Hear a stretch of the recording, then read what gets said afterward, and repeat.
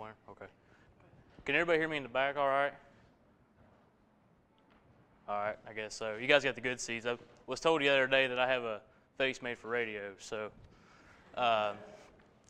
thank you for coming to watch this. I'm presenting the work I'm currently working on for my dissertation, and I'd just like to take a second and thank my co-authors, Dr. Glen Aiken, who some of you heard talk this morning at the Forage Quality Symposium, Dr. Bill Witt at UK Weed Science, and Pat Burch and Byron Sleugh from Dow Agri-Sciences.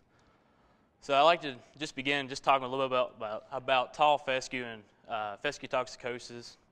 As most of you know in this room, that tall fescue is a cool season, as a dominant species in cool season pastures. It also contains a fungal endophyte which produces ergot alkaloids, which has been shown to be responsible for the symptoms of fescue toxicosis. These alkaloids are the highest within the seedheads, and as Dr. Aiken illustrated too, it makes them very important to control because the animals will graze them. Currently, the current management strategies for toxicosis are twofold. They're either aimed at preventing the production of alkaloids through the use of novel endophytes or endophyte-free varieties, or through limiting the intake of the alkaloids by grazing animals, such as dilution with grain and legumes, or reducing the number of seed heads either through heavy grazing, mowing, or more recently as chemical suppression. So in a preliminary study that preceded this one, it was conducted over 2 years at the University of Kentucky.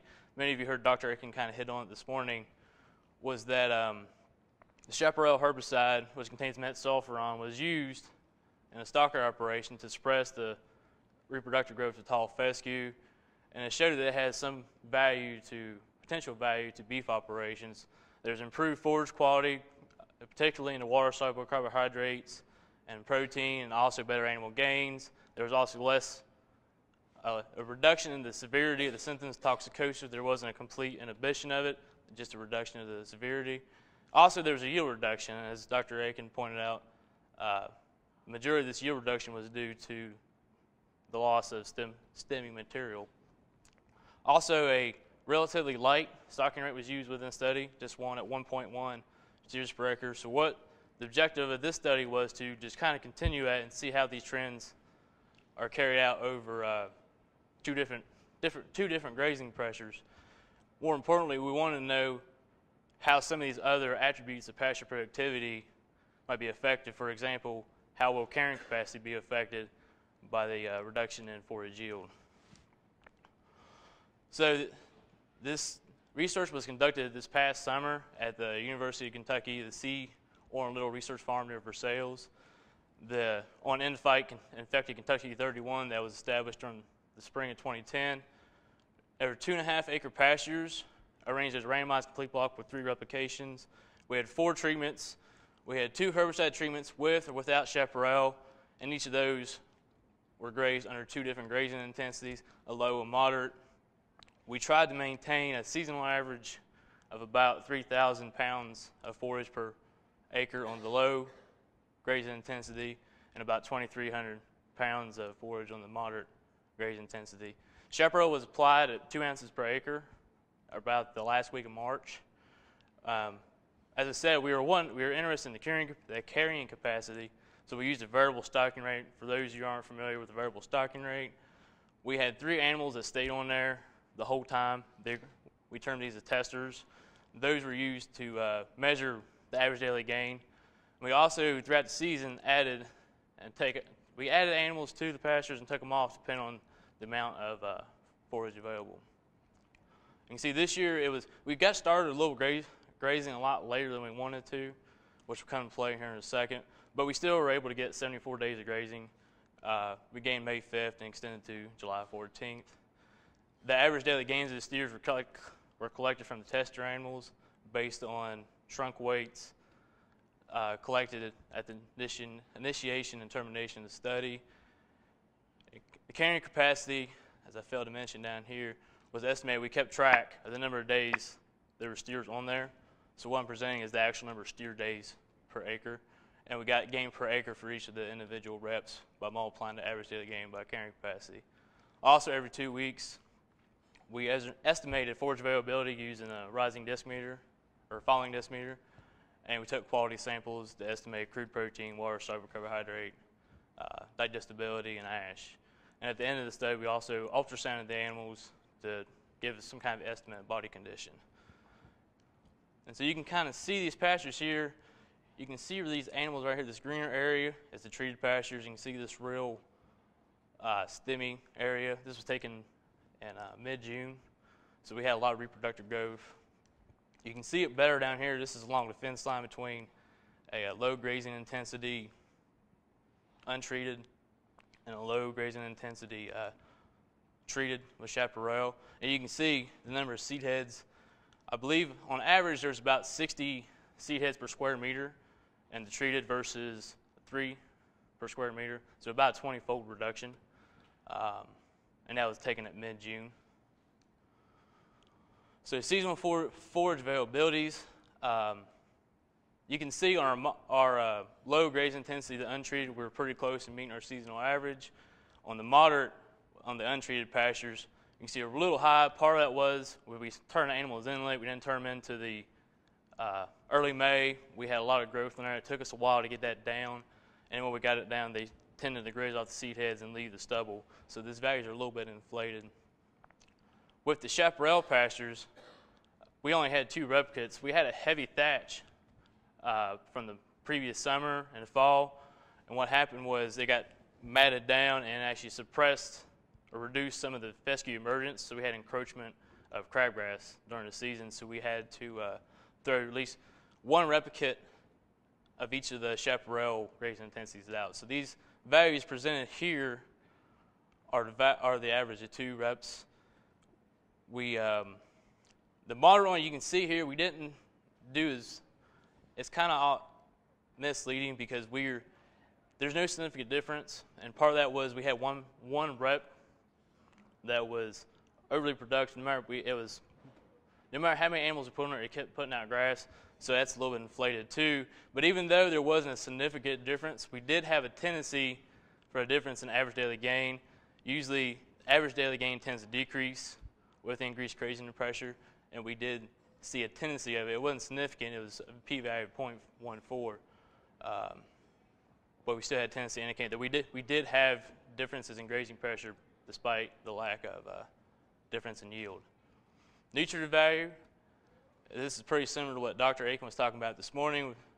The grazing intensity did not have an effect, but the chaparral treatment did. You can see in vitro, the dry matter was increased 10%, crude protein 15%. There's only a tendency for the water-soluble carbohydrate to be better or higher. One of the reasons too, I think we had such a wet year, we had a lot of growth coming on too. So if we had your typical year, I believe the difference would be a lot larger. And also ash content was higher. And again, from what we all learned at the Forage Quality Symposium, the greater nutrient value was due to the presence of less stem material. So each of the main effects, the grazing intensity and the chaparral treatment had an effect, but there was no interaction. So what I'm going to present these next 2 slides is the effects of the main effects. So grazing intensity, you can see, as you would expect, this is the ASR, the average stocking rate throughout the season. And as you would expect, on the moderate grazing, the higher grazing intensity, the moderate one, the average stocking rate was higher. There was also higher carrying capacity. We had about 37 greater days per acre with the moderate grazing intensity, and the average daily gain was higher, as you would expect, and there was no difference in total gain per acre. With the chaparral treatment, you can see here the use of chaparral significantly lowered the average stocking rate from 2 steers per acre to about 1.4. There was about 50 less days of grazing, but you can see here that the average daily gain was much higher, and again, there was no difference in average daily gain. And you can really, walking out in these pastures, you can really notice the difference. You can see here this is one of the tester animals from the treated pastures. You can see how sleek. You can see this animal has a little more finish on him. And same with this steer. He's real sleek. This is another tester within the chaparral treated pastures. And you compare that to one of the testers on the untreated. You can see all the stems. So this is the untreated. You can see it's still not what we would probably consider a rough hair coat, but maybe somewhat transitional, but definitely rougher. And you can see the animal does not have as much finish on him. And we saw that within the ultrasounds. You can see this first column is the ribeye area.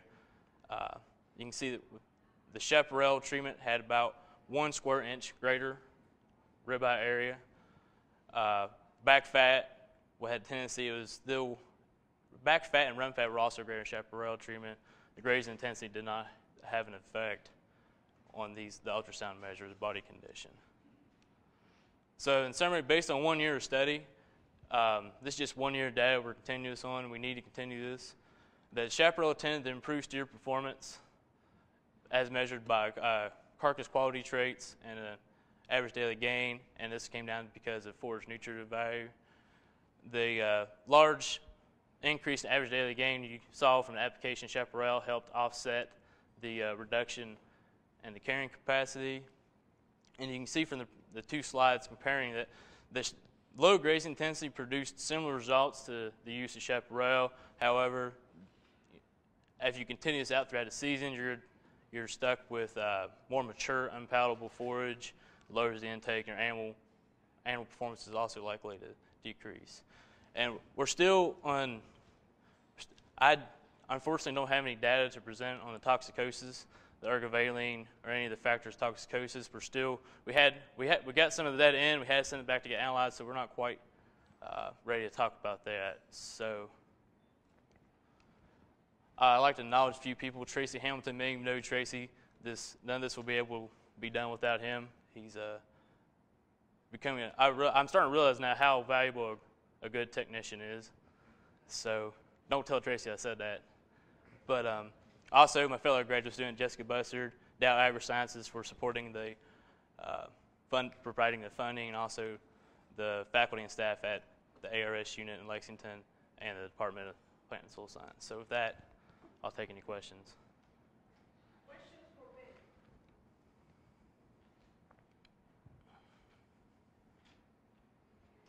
I have a question, Ben. Yeah. Any chance that